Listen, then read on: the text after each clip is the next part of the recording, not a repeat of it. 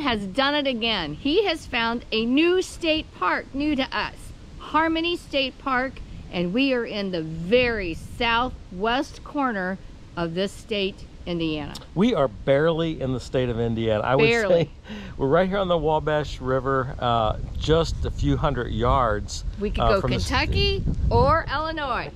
Or Indiana. There's 3 states down here. Yeah. So we're at Harmony State Park, as Nancy said. This is an interesting area, and that once upon a time in the late 1800s, they tried to establish a utopian society down here.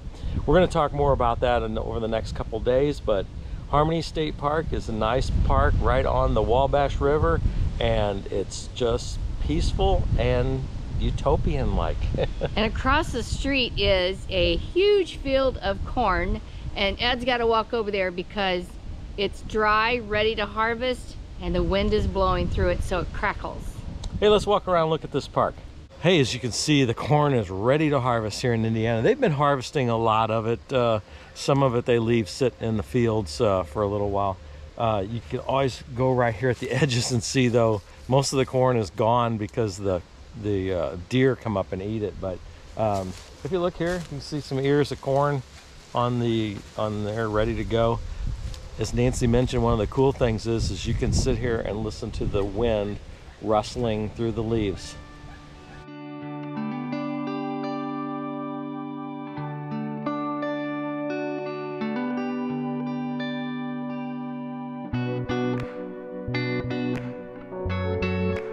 Well, you know I have to check out all of the stores, and I just did. It's okay. It's connected with the park office, so, you know, it's not big. They have a few necessities, but we got our sticker, got our maps, so we're good to go. Come on.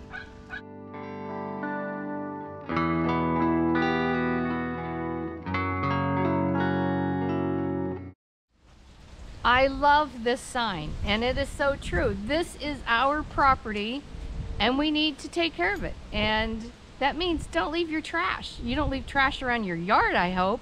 So anyway, don't forget that. State parks, national parks are our property. Now we're back in the car. I want to drive through the park entrance and down here. There's a few things we want to show you.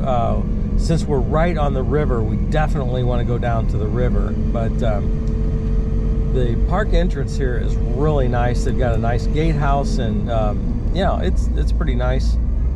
Right now, they normally collect a fee here, but right now they've got the park open because nobody's tending the gate.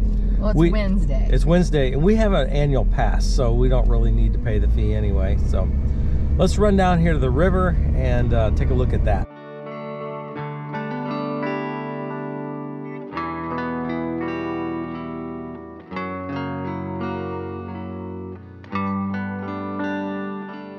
As we were heading down to the river, I just want to stop in here really quick. It's fall and it's closed right now, but this park is really well known for its pool. Here, according to the reviews, that this is one of the reasons why a lot of people come down here. The pool is huge. So they have a swimming pool, and then they have a smaller wading pool. So if you come here in the summer, this is definitely a perk here at Harmony State Park. We want to stop and show you something here that's kind of unique here to Harmony State Park. So there is 50 oil wells that have been drilled in Harmony State Park. You can see one right here. For some reason the pump's not running right now, but this land that the park sits on is, the state does not own the mineral rights. It's owned by an oil company. I don't know what the legal ramifications of that or how they work that out. Most likely the land was probably donated by the oil company and they just kept the mineral rights. But it's pretty neat to, you know, you don't always run into oil wells in Indiana state parks. Now, this area there's a lot of mineral extraction going on in this area. There's a lot of coal mines as you come down, especially out of Indianapolis. You see a lot of coal mines and oil wells and everything. So it's not unique to the area, but it is unique to the state park.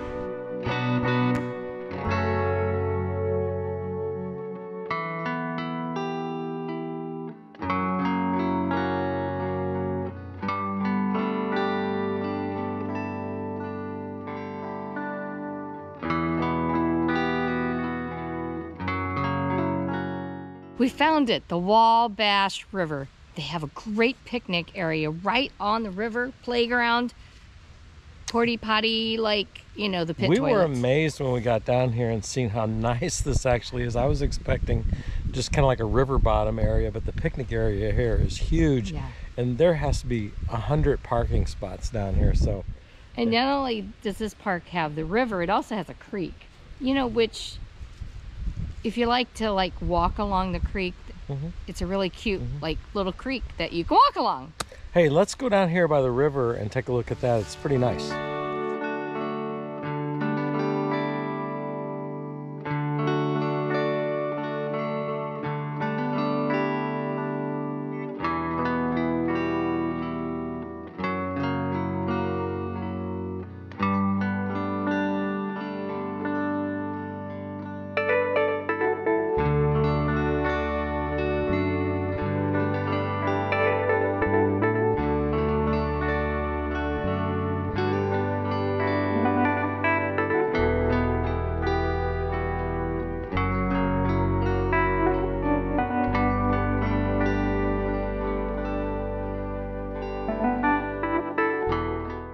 Here's the story on this. So this is the Wabash River. It's 475 miles. This water's made a journey. It drains out Ohio, Indiana, and parts of Illinois. And just a few miles south of here, it will dump into the Ohio River. So this water's made a long journey. You might ask, is there any commercial navigation on this river? No. The river is really wide but really shallow. So very little commercial navigation. Actually none. Maybe some down at the mouth, but no navigation on this water. But they do use it for recreation. But you won't see a lot of power boaters out here either, just because of the fact it's the big fish jumped up. So one of the things that goes on down here on the Wabash River is they have an infestation of those Asian carps down here. And so Nancy's just standing there, a big one just jumped out of the water. In fact, I ran into a guy at the car wash that had a big old airboat, and they came down here for a tournament. And he had caught over 500 Asian carp by shooting them with a bow. It's big here. People are trying to get rid of them. I don't think the problem will get solved. But anyway, this is the Wabash River. It's very shallow, but a huge river.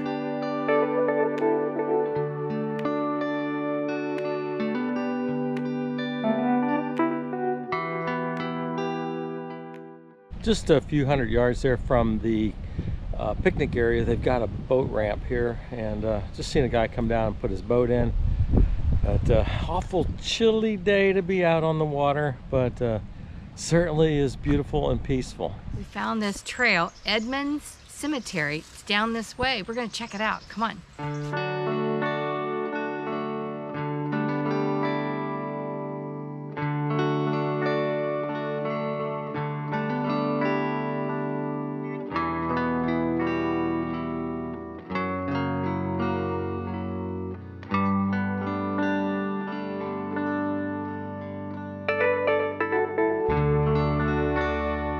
The trail's really pretty because leaves are changing, and it's nice and wide. So and they're gently falling. It's awesome. Well, and I can't look at the camera because I have to look down because we are on a horse trail, and you know, you can step in things. Yeah, so you you share this trail with horses, so Nancy's afraid she's going to step in horse poop. We are battling Herky right now. He is not behaving. Pulling at the leash. He wants to be out front. It's been a while since we've walked him on the leash, and he constantly wants to be in front of us. So we're working on that. So anyway, we are walking back here to the Edmonds Cemetery. I have no idea where it's at. We don't have a map, but the trail's marked really well, so we're doing pretty good. Well, we made it. We walked 1.5 miles back here to this little graveyard, and there's 2 stones. And Elizabeth and Sarah, I'm assuming Elizabeth was the first wife, because on the second stone, Sarah was the 3rd wife. And Edmund is not here, so I have a theory. I'm thinking he did not have children with these two women, but he had children with his second wife, and he chose to be buried by her and not these two women. I don't know. We'll never know, but that's what I'm thinking it is. But take a look at this tree. It is amazing.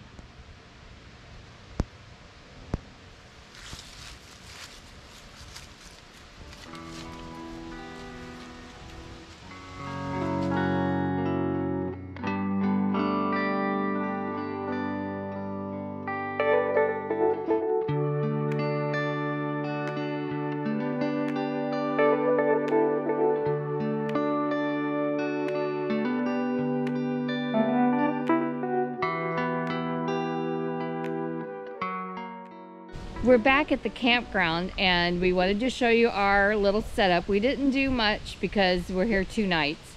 Anyway, the trees are magnificent around here and we're just enjoying it. We just met the nicest people, one of the camp hosts. I think I have seen 4 so far. We probably spent a half hour talking to them. But anyway, so we're going to take you around and show you the rest of this campground.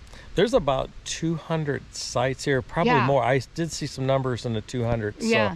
So it is a lot bigger than It's not as big as Brown County State Park, but it is big, and awesome, it's just as nice. Hey, before we get started, let's take a look at our campsite, and then we'll get on the road here. So this is what we do when we're not going to be someplace very long. What we do is we just pretty much just drop the trailer.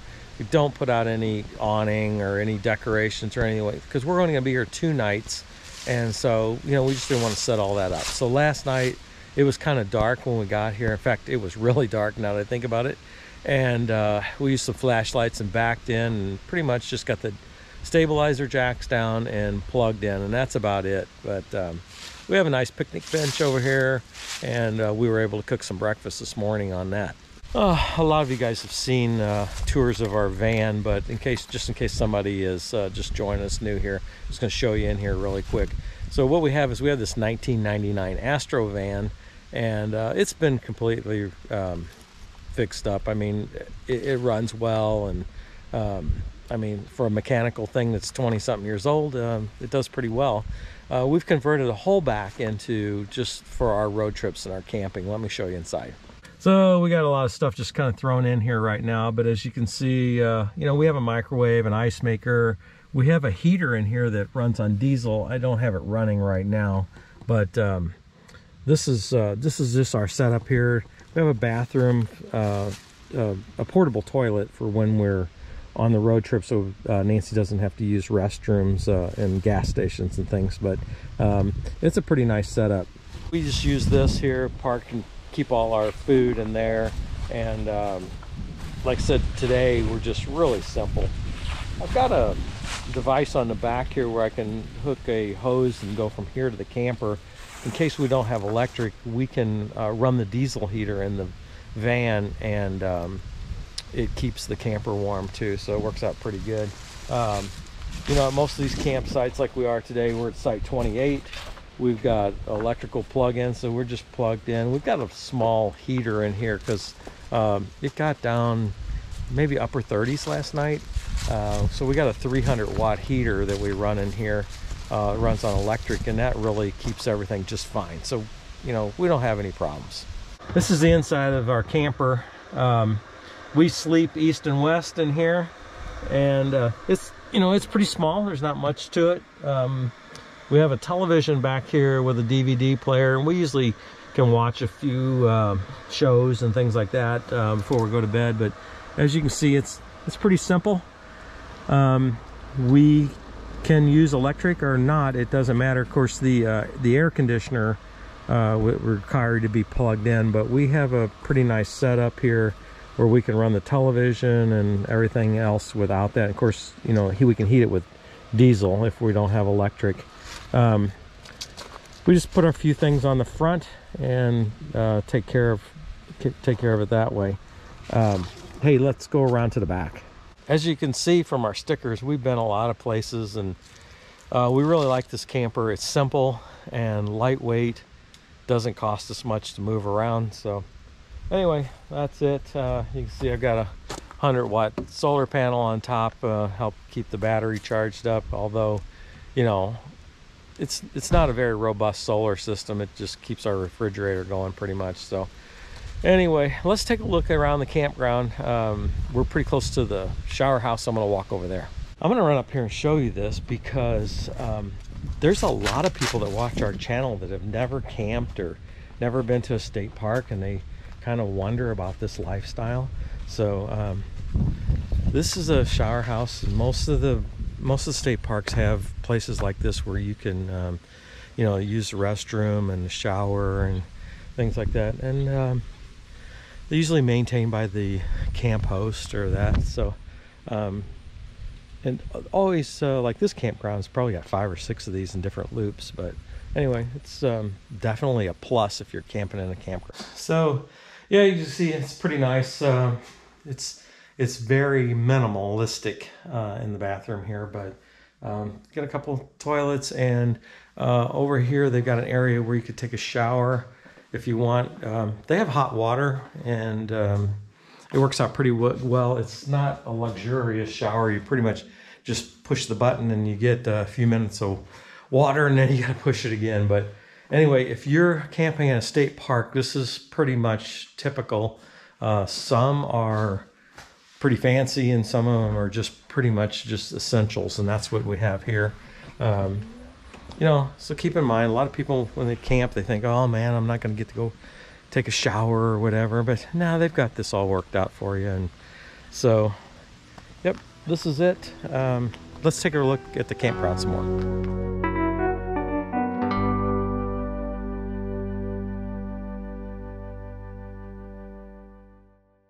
This weekend is Halloween, and so people come out at the state parks and decorate their sites, and kids come and they trick or treat. So you have your site decorated. Sometimes they even dress up, and they have lots of candy for the kids. So let's take a look at some of those sites.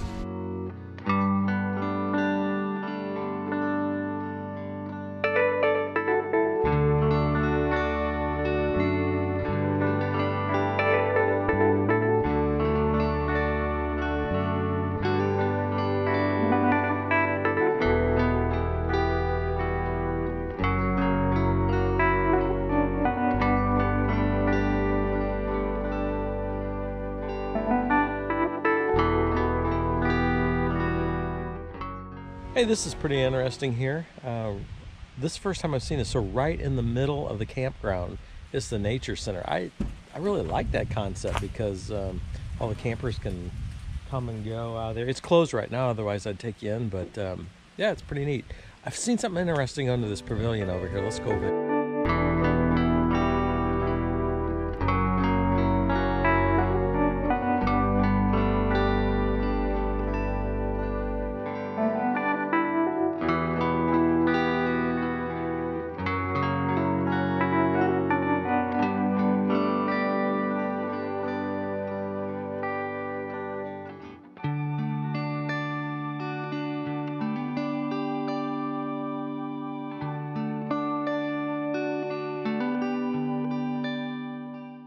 All right, that wraps it up for us here.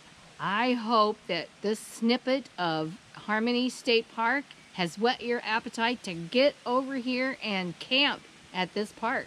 If you're not a camper, they have these gorgeous Look at these cabins. Yes. They're really nice, and I think it's, you know, they're right here in the campground itself. So yeah, you can get the feel for that. Hey, this park lives up to its name because it is harmony and peaceful. So, yep. Hope you get a chance to visit here. Thanks for following along on our video. What do you think, Herky? Yep. He wants to go for a walk. We'll see you again next week. Bye now.